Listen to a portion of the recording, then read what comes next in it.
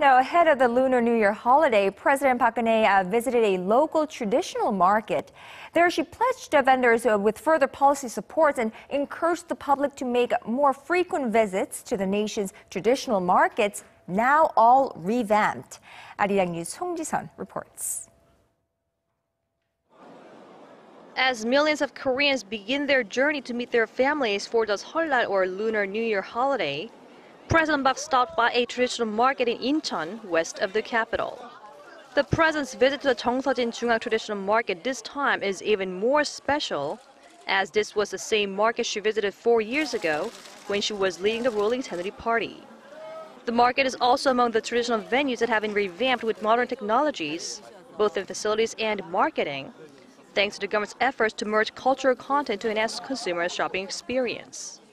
Now powered by solar panels, the market offers cultural classes to local residents.